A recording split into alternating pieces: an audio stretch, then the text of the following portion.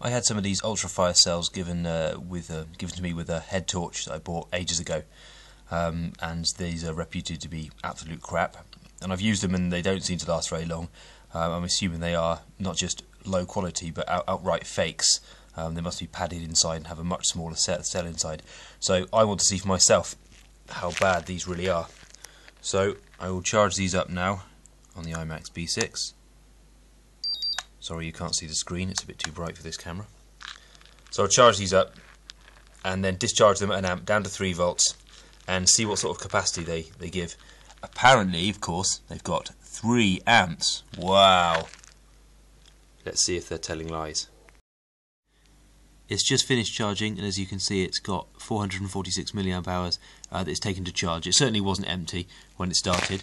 So, time to discharge it and see where we get to. The results are in, 910. That's actually a little bit more than I thought, to be honest. But it's still pretty useless. It's supposed to be effectively a brand new cell. I barely used it. And it's supposed to be 3 amp hours and it's less than 1. So, not surprisingly, like everyone says, these are garbage.